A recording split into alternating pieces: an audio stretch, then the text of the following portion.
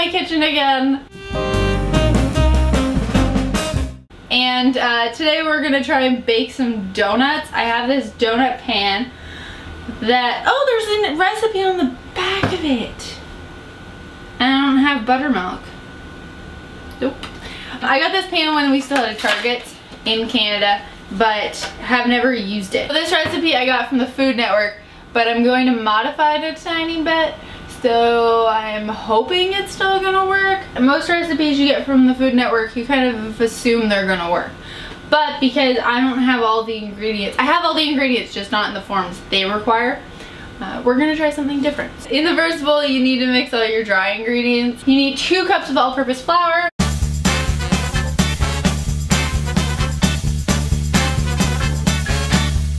Did I put my mic on? I read a thing about how flour reacts to oxygen.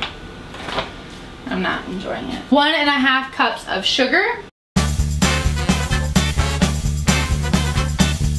That's a lot of sugar. That's what it's called for. That's what I'll put in. But this recipe makes 12 donuts. My pan is only 6, so I have to make 6 at a time.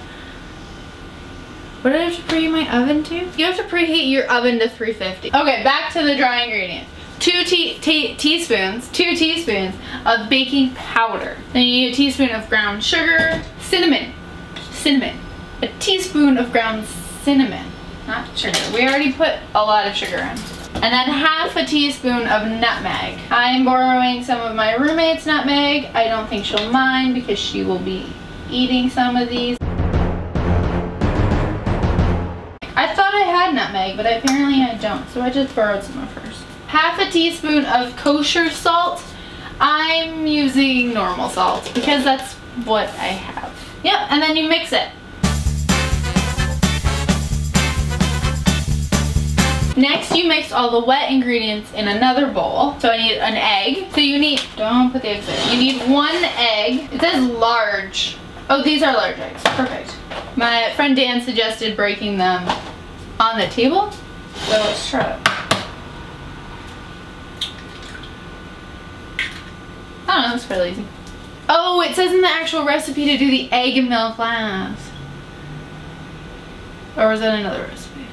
I don't know.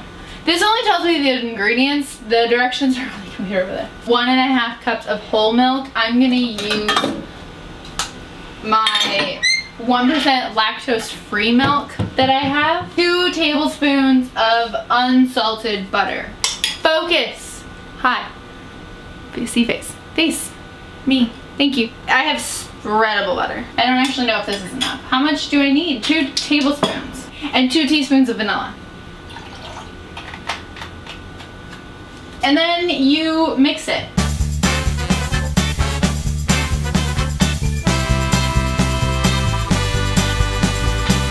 Probably shouldn't whisk it because that scrambles the egg, right? Is that what I want? Do I want to scramble the egg? I have a feeling this isn't going to turn out. For one thing, my butter is not mixing. Why am I making donuts? I should have just made banana bread. When you assume you've mixed it enough, you mix your wet ingredients with your dry ingredients. We're just gonna go for it.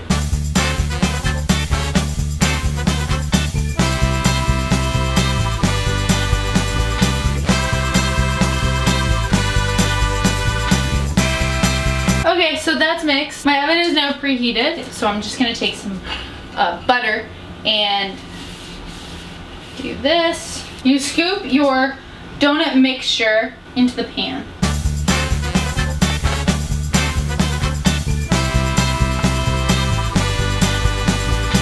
How long does it go in the oven for? I don't know. Let me check my computer. Then you put it in the oven for 17 minutes, which is a weird amount of time, but we'll do it. And then you try them. Yep. This is gonna work out. So the first batch is done. My alarm hasn't gone off yet, but I know that they're done.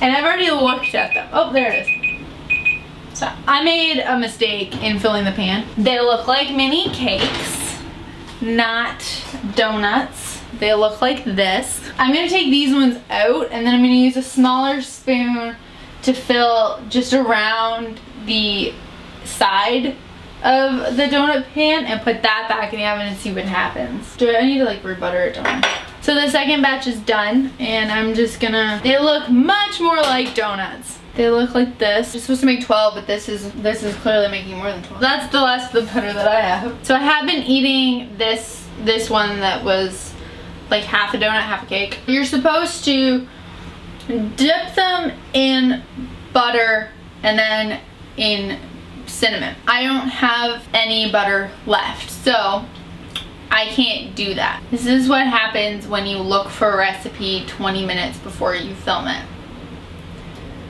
You don't always have enough. They're gluten-free, lactose-free. I wouldn't consider them dairy-free. I use lactose-free dairy milk. I can just imagine if this was like covered in frosting or something. Do we have frost?